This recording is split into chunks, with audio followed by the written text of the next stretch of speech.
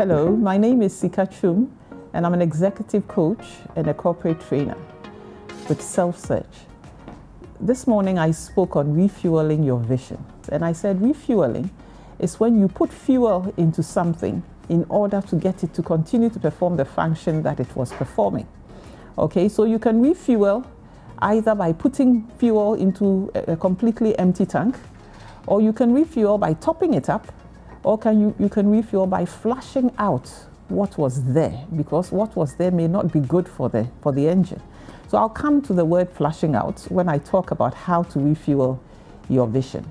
And vision is your preferred future.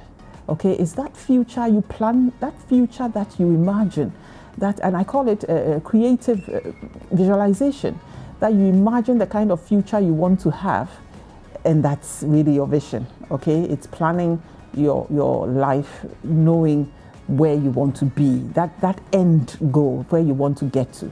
Okay, now basically there are three simple, just to make it very simple for you, there are three ways in which you can refuel your vision. The first is what I talked about, to flush it out.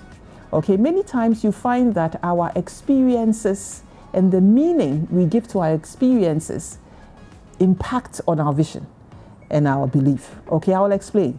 So if, for instance, the experience you had in life was that work is too hard, work is difficult, you cannot enjoy work. Okay, so even when you are formulating your vision, in your mind is the fact that it's a tough thing, it's difficult. If your experience was that you talk too much, okay, the tendency is that the meaning you may have given to that may be negative and therefore will not fuel your ability to run with your vision. So the first process in refueling your vision is to first flush out those experiences and the meaning you've given to them that sabotage your ability to fulfill your vision. So the first is to flush out, to first of all identify those experiences and what they've done to you, and to flush them out by forming more empowering statements and more empowering beliefs around that thing. The second is to shift from means goals to end goals. Okay, many times when you ask people, what's your vision? They would say, maybe I want to be a doctor, or my vision is I want to get $10,000 in my account. That is an end, that is a means goal. Okay, it's not an ends goal. And this is because we have been brought up to believe that when you, even before you know who you are or you know what you love, you are asked to choose your career. And we tend to think that our vision circulates around career or money, but it doesn't.